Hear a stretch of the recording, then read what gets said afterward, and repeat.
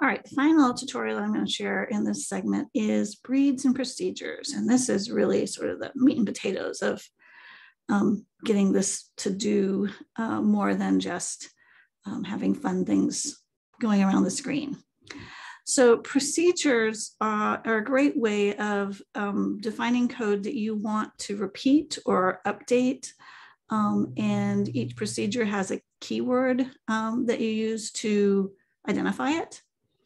And then breeds are a way to have more than one type of turtle on the screen. So this is where you get into the modeling and having different objects interact with each other. And so we're going to create breeds of cats and mice. Yes, that's right. And so I've provided a sample piece of code, and we're just going to go ahead and copy this all together, and then I'll kind of break it down for you.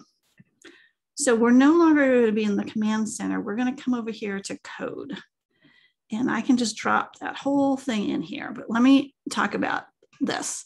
So when you're defining a breed, you have to define its plural and its singular. So you can act on the breed as all of the breed, or you can act on individual objects of the breed.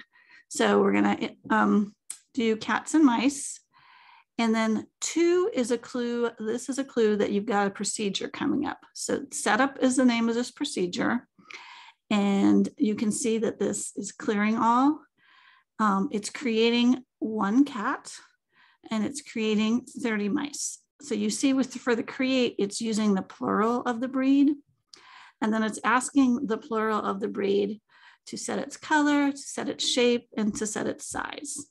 The same with the mice. So we'll have 1 cat that is like this, and all the mice will be like this. These are all observer. This is all observer stuff. Then we have another procedure called meow. Again, 2 is the sort of clue, and it's a command. Meow is something I called it. So you can obviously call that a procedure any name you want. And then again, instead of working with the turtle command, we're going to ask the whole breed. So if you're a cat, then you're going to go forward. If you're a mouse, then you're going to go forward 10. If you're a cat, then we're going to have it say meow. And if you're a mouse, we're going to have it say eek. So we can check this before we start.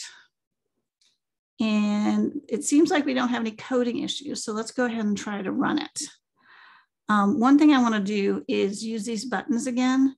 So I'm going to edit this button, and I'm going to, if I just write this name in, because we've already called this procedure setup, I can just do that. And for this, I'm going to call meow. Okay, let's see. Uh-oh, we have an error. So we didn't get an error when we check the code, but this is an error because we don't have a shape cat defined, okay? So the errors in this are often pretty good. So we're going to dismiss that. And if you remember, we went up to Tools, Turtle Shape Editor, and you could either create a cat. You can also import from the library. There's a lot more shapes in here, and I'm just going to go ahead and import a cat. And I don't think we have mouse either, so I'm going to go ahead and import a mouse as well.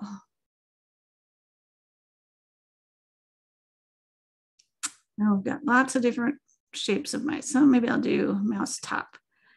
Now there's going to be another problem with that. Wonder if you can guess what it's going to be. I'm going to go ahead and run it again. So setup.